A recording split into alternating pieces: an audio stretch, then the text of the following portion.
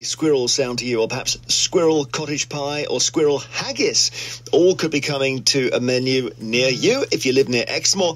The Exmoor Squirrel project is encouraging restaurants to serve grey squirrel and landowners to set live traps in a bid to humanely cull them while reintroducing red squirrels. This is all about the red squirrel. The project says non-native greys are wreaking havoc on UK woodlands by attacking trees for food and stripping them, which eventually leads to tree death. With no wild population of red squirrels left in the southwest of mainland England, the native red squirrel population is down to around 120,000 compared to 3 million greys. The organisation is encouraging people to eat rather than waste the grey squirrels and plans to introduce them into restaurants in the Exmoor area. Love to know what you think about this. Do you say no, you can have, beef pie, pork lasagna, but squirrel haggis is over the line? Vine at bbc.co.uk is the email. Please include your phone number. Text us 88291. Send us a WhatsApp message 08000 288 291. We'll speak in a moment to the owner of a restaurant who does already serve squirrel. But first, Nick Hosgood is Wildlife and Woodland Management Officer for Exmoor Squirrel Project. So you can tell us what these grey squirrels are doing then. Yeah, definitely. So I think the big point we've got is that we just don't want to waste the animals from a process that needs to happen. So we are completely supported by the Forestry Commission, Exmoor National Park, in reducing the numbers of these grey squirrels, as you said, aren't native, and they're causing so much damage to the woodland that we have. And all these amazing planting programs that are happening. In 20 years' time, if we don't address the squirrel problem now, it will all be for nothing. And there's just so much effort towards reducing them so that one day we can have our red squirrel back, because Exmoor hasn't seen a red squirrel for 60 years. And there's a lot of people, many of your listeners will remember them. And my son's 3, and I just think it'd be amazing that he could have red squirrels back on Exmoor in his lifetime. So at the moment, the grey squirrels, they do have a good go at the trees, apart from anything else, don't they? Oh, definitely, yeah. So they'll test a tree 1 year, then they'll come back. They stress it basically into producing more energy, and then they'll come back and strip all the bark off, get to the nutrition beneath. But that is basically like taking our skin off and exposing us to infection, and eventually they'll die. Good grief! So how are you culling them, first of all?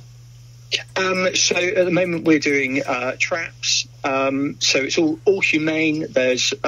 It's in a big effort to make sure there's no pain, danger or anything. All they know is lovely bit of peanut or some peanut butter. And then we'll deal with them. And then as a result then, instead of just throwing them or wasting them, we're really trying to respect them, because we don't have anything against the individual animal, as it were. We're just trying to push towards a population for the betterment. So that's why we're trying to eat them. And, okay. I mean, can you give an example? Are you supplying recipes or anything like that? Oh no, I'm not a culinary sort of expert, but I mean, I've done it when I was a young lad. Sort of shot a few squirrels and then did it when I was younger. But I mean, it's why waste it? We're donating them to animal sanctuaries as well, and local pubs that will be able to make decent meals. Do grey squirrels taste better than red squirrels? Oh, well, I hope no one's ever found out, so I hope no one eats red squirrels. It's only the greys that we're really targeting. We really want those reds back native, doing really well, because they evolved with our landscape, so they don't do as much damage. They're meant to be here, whereas the greys just they don't add to a sense of symbiosis. No, I mean, I've talked to someone before who owns this bit of forest in Devon, who said that it's being destroyed by the squirrels. So I completely understand what you're saying, and they said it was just horrifying what goes on. They were introduced, were they, at some point? Was it from America or what? That's it, yeah. So someone thought it was a really good idea, and I think all the grey squirrels we have, like the 3 or 4 million that you mentioned, they all come from 8 to 12 original ones from America that were brought over.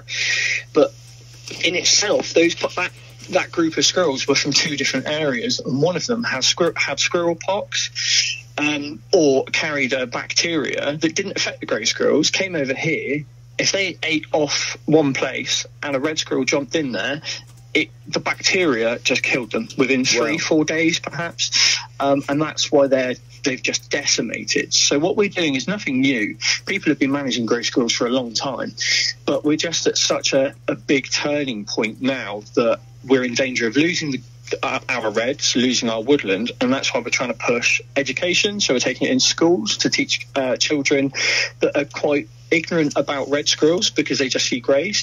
So we're trying to educate them. We're taking people for guided walks, and this is where we're looking for volunteers as well, is to go for walks, tell us where the squirrels are, tell us what damage they've been doing, so that we can build more information, more data, and we can continue this for as many years as it takes to get our reds back. Before you go, Nick, let me just bring in Helen in Swindon, who's rung in, and you're a bit alarmed by all this, Helen. Yes, I am. Yes, hello, Jeremy. Hello. You're concerned that we shouldn't be trying to kill animals to solve a problem we've created?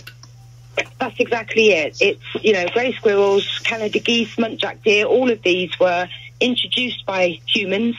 And now that they've thrived and they're successful, it just seems that, the go-to solution is always just to kill. And I don't really understand why. There's other solutions.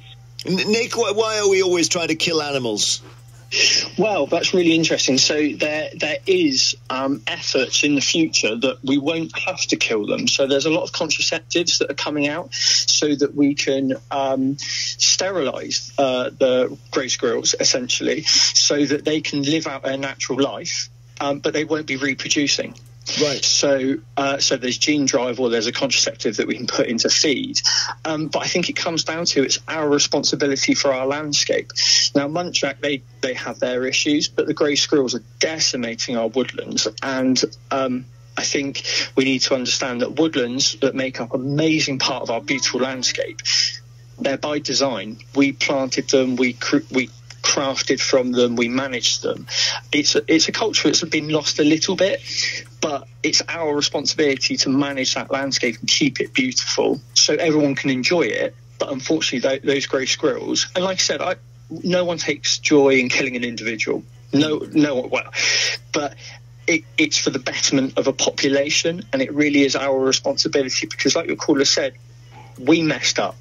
It's all our fault. All right. But we have a choice to make. Thank you, Helen. Thank you, Nick Hosgood of the Exmoor Squirrel Project. I just want to hear more about what you can eat if you decide to dine on squirrel. Paul Wedgwood is the chef and owner of Wedgwood Restaurant in Edinburgh. And you do have squirrel pie, do you, Paul? We do, yeah. We've been serving squirrel since 2008. And what's the actual name on the menu? Because sometimes these names are almost incomprehensible. It'd be a squirrel trapper's pie if we were putting that one on. So, and no one said to you, "Wait, mate, that crosses the line." No, we've only had positive feedback. We even had a gentleman flew in from Switzerland, especially just to eat the grey squirrel. Give me an idea of which bits of the squirrel you serve. Is it the back legs? It's the whole thing. You do get most of the meat from the back legs, but with the work that they do, they're obviously a bit tough. They take a lot of cooking. So what I do is I'll take the back legs off and just spin that meat in a food processor, and then use that to protect the loin.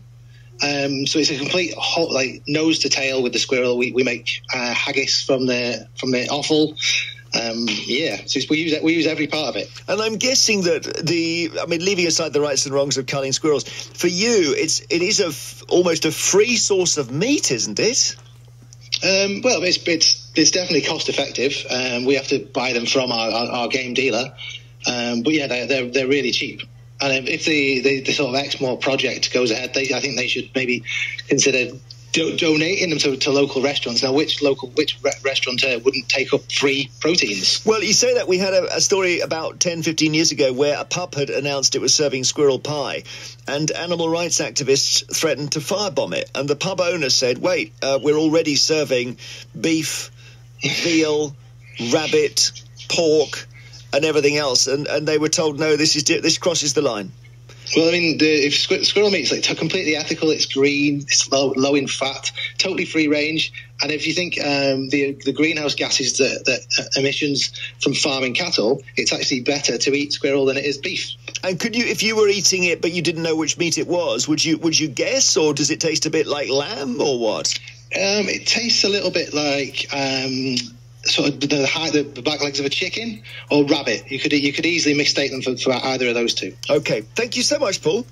No problems. There we go, Paul Wedgwood of the self-named Wedgwood restaurant.